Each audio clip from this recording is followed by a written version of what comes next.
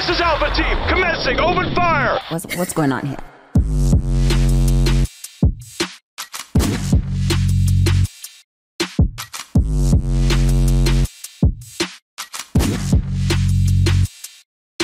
So I am, of course, with a great guest that I have been raving about since morning. And I have decided to go live on Facebook so that you can join in on the conversation, comment in the comment section, and let us know where you're watching us from and what you think about today's conversation. So if you're on Facebook, hello to you. Comment in the comment section. Let us know where you're watching us from. Tag someone who needs to hear this topic. My job here today is to help equip us for the mission that we are called to do by God. And really today we are looking at humility and honor in the workplace. What does that look like? What does it look like when you have to give honor to someone who's difficult? In the book of Romans, we read a scripture where God is instructing us to give honor to authority figures because he puts people in authority. So what does that look like for you on a day-to-day basis? Are you working with difficult people? We all work with difficult people, but what does it look like for us to give those people honor? What does it look like for us to be humble? Work with other people. Yes, you're the most talented person in the room. Yes, you are the one who has discovered how gifted they are and how to use those giftings to, work to your favor. But does that mean that you are also a humble person? So we want to have that conversation. And I couldn't think of a better person to have this conversation with than my guest, Chuma Phiri, who is joining me right now, right here on The Breakfast. Chuma, good morning. Good morning to you, fam. How are you doing? I am nervous.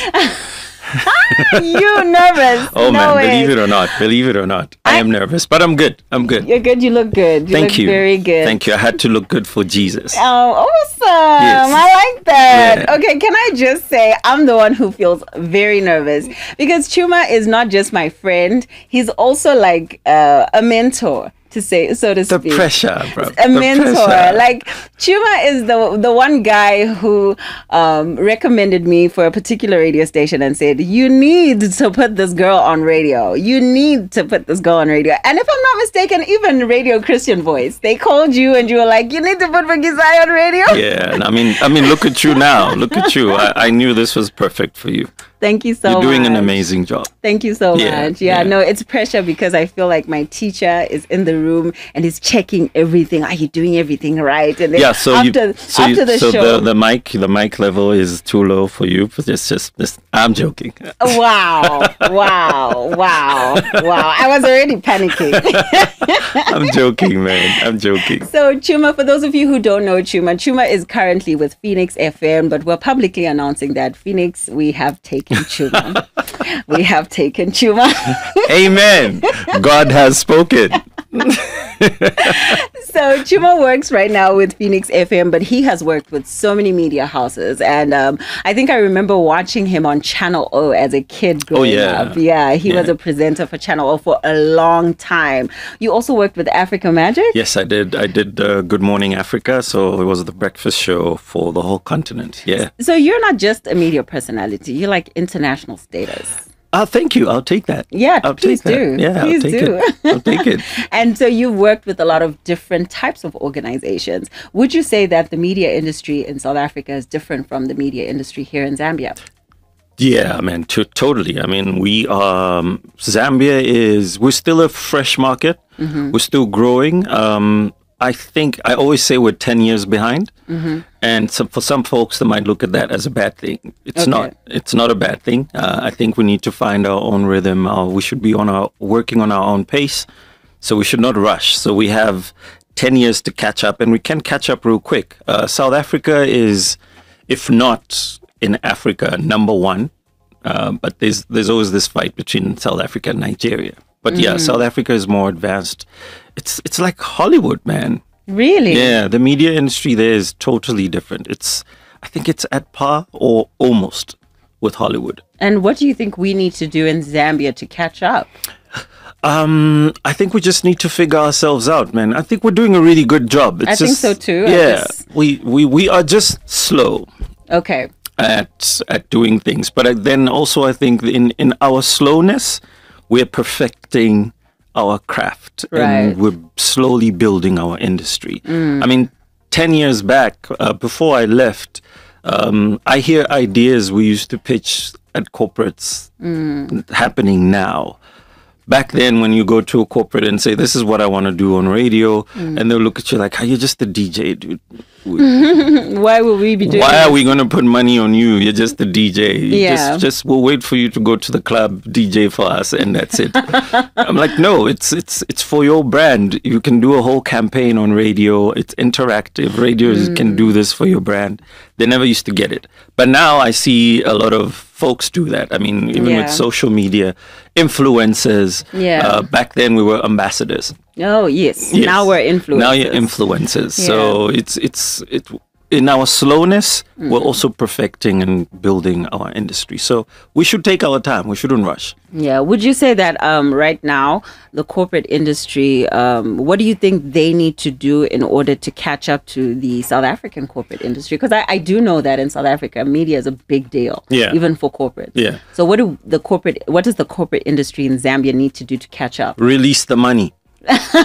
Okay. Release the money. the money. It is not cheap to have Fungisai talk about your brand every morning for 5 days for 10 minutes. It is not cheap. Yeah. You have to spend. Fungisai commands an audience of this magnitude. So it is not cheap. Release the money. Release the money. That's I all. like that. I like that. So if you're in the corporate industry and you're listening, release the Release money. the money. Okay, so back to our topic. Today we are looking at humility and wholeness. And I know that because of the many people that you've worked with, the many organizations you've worked for, the many radio stations, the many TV stations you've worked with a lot of different kinds of people. How have you been able to maintain humility in those spaces? Because I would like to think that you walk into the room and you're probably the most experienced person in the room. You might not take credit for that, but on paper, it is what it is. Most of the time, when you are in a place, you are either the most experienced, you are the most exposed. What does that look like for you when you walk into a room, and how do you maintain a humble spirit? Sure. Like, even just breaking down what humility is, you know, a humble spirit. It's something I struggle with every day. It's a learning process, getting better at it. Already when you walk into a space like you mentioned, I might have the most experience, I might be the most exposed. That's already intimidating to some people. Yeah, absolutely. So finding that balance is really tricky.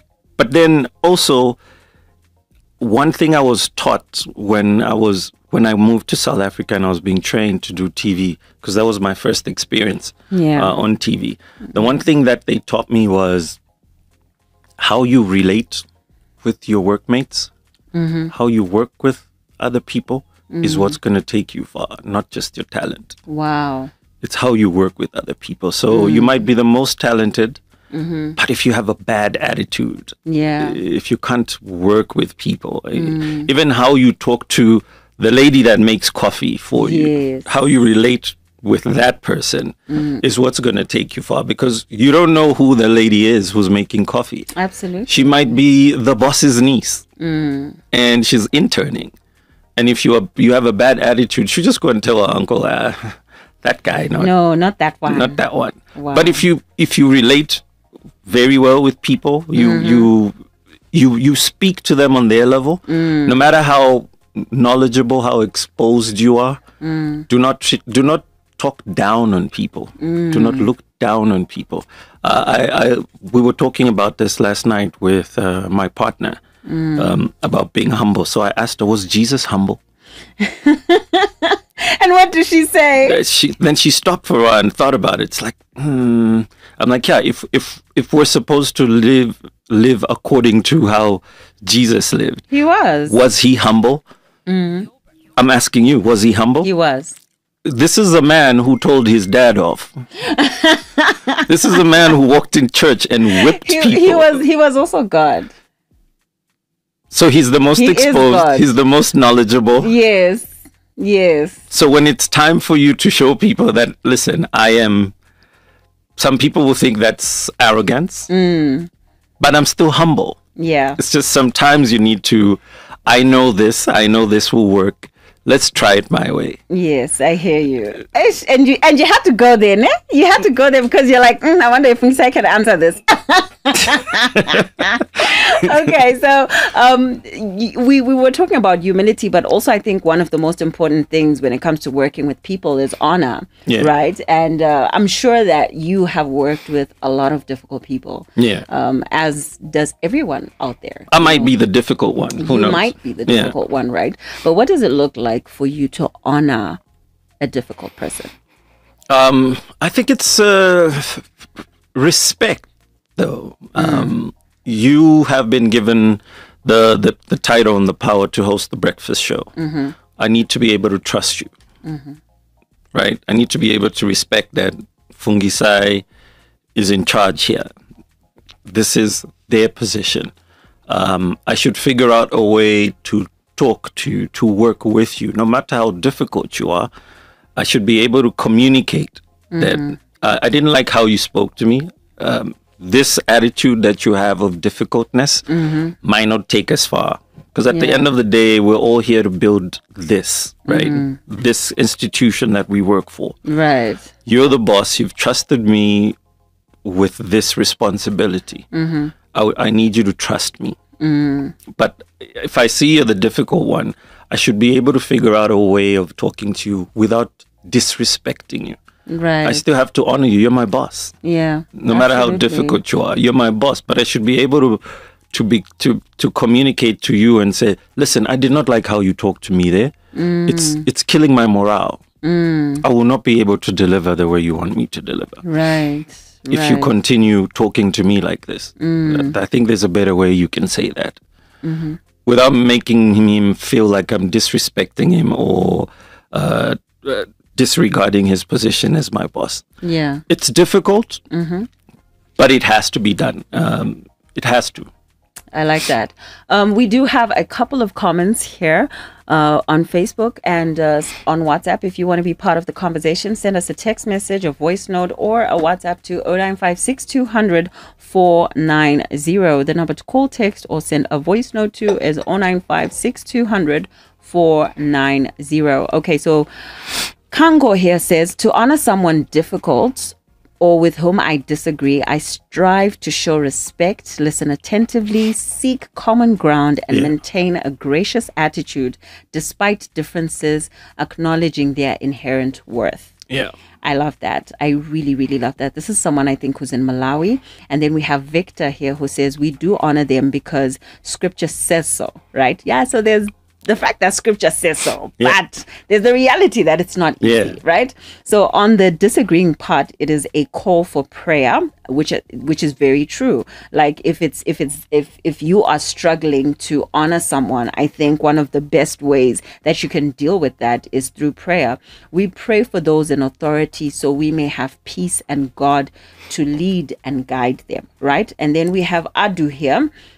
Andrew says, for Christians, there's no option but to obey the word of God. It's interesting because Romans does say that God is the one who puts people in authority positions, in positions of authority. And if we disrespect them, then ultimately we're disrespecting him, because he put them in that position, right? Yeah. So another question that I want to ask you is, you've worked with so many different kinds of people, so many different kinds of teams. You've helped build teams, right?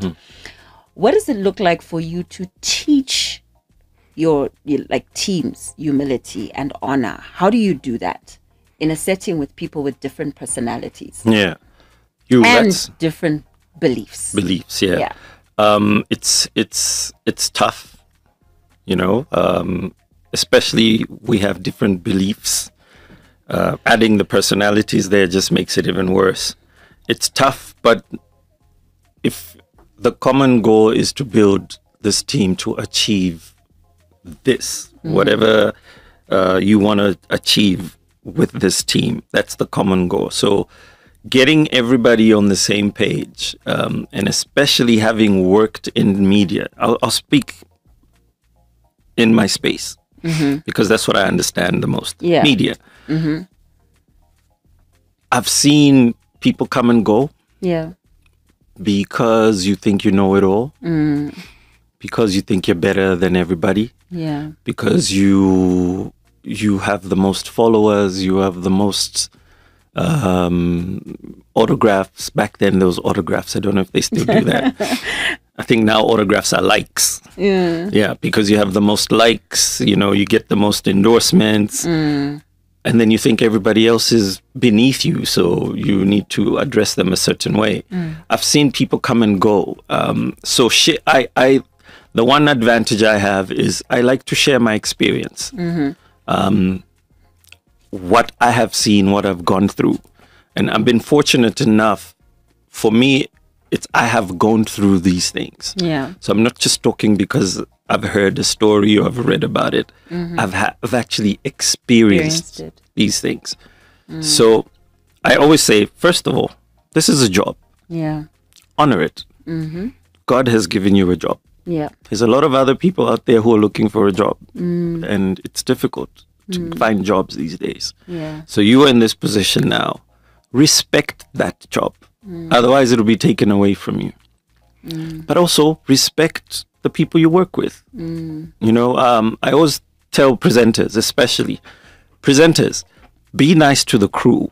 Absolutely. The crew will switch off your mic if you have a bad attitude. Instead of showing your face, they'll show your button. And you're going on talking, but on screen, what everyone's watching is your button. They'll do that because you have a bad attitude. You feel like they are useless, so they will be useless for you. So you go on air and you're talking, but your microphone is off, and they're just watching you. Yeah. And guess what? The audience doesn't know the crew; they know you. Yeah. Who are they going to judge? You. So we are a team. We should all be holding each other's hands. If I drop the ball, pick me up. At the end of the day, you slacking will affect my job. Yeah. Me slacking will affect the whole train, will be affected. So we have to work as a unit, as a team. There's no superstar here. There's no one person. It's all of us. Yeah. So if Fungisa is doing a really good job on radio, guess what? Everybody behind the scenes gets credit for it. Yeah, that's true. It's the Christian Voice team. Yes, exactly. Because it's a team effort. Yeah, it's not just Fungisai. So that's one thing I always try to instill in teams when I'm building. That's how you honor it, and that's how you're humble. If you're not looking at it as an individual thing, it's a unit, it's a team. I love that. I absolutely love that. I have a couple of comments here on our Facebook Live from P. Kennedy, who is watching us from Matero. He says, hello. And then we also have Mr. Phiri. Precious Zimba, who's watching us from Silver Rest. And then we have Chupulu, who says good morning. And then Tamara, who says, awesome topic, learning a lot, watching from Livingston. Thank you so much for commenting. Chuma, you are one person who's worked with a lot of talent, and you've also helped uplift a lot of people. I know a lot of people that have passed through your hands who've gone to become incredible success stories. Really? Yes. Okay. A lot. I don't know these stories. Whatever, man. I'm one of them. Okay. Hint, hint. So, Chuma, a lot of people have passed through your hands. They've learned from you. You've taught so many people so much. What does it mean for you to do that? Because you are basically giving away, they call it nowadays, they call it intellectual property. Yeah. Yes. Yeah. And sometimes you don't even that. You don't get the credit for it. Yeah. How do you handle that? How do you deal with it? And how do you make peace with being able to mentor, to deposit into people's lives, and maybe they're not doing the same out there. Look, man, this is God at work. I think when you discover your purpose, when you realize and find out what your purpose is, you are at peace. I think my purpose, what God has put me here for, and this is why He's given me the microphone and a camera. It's to teach. That's it. Yeah. To teach. Whatever knowledge, and I think when I sit down sometimes and look at it, I think this is why I have had to experience and live through these things, so I can be able to teach from a point of I have lived it. Yeah. You know, so I have peace with it because I've been put here to teach, and my win, whether you say thank you or not, is to see you succeed. Wow. That's all I want. I don't want you to come back and say, dude, let me take you for lunch. Are you sure? Dude, let I me was buy going you. to take you for breakfast today. No, you but have to anyway. You have to. It's you. Come on. You have to. But yeah, once you discover your purpose, what God has put you here for, I think you're at peace. Yeah. Yeah. And I'm here to teach. I love that. Yeah. Well, Chuma, thank you so much. Thank you welcome. for taking the time out of your busy schedule to just talk to us and, you know, help us grow. We are definitely going to have you come back again.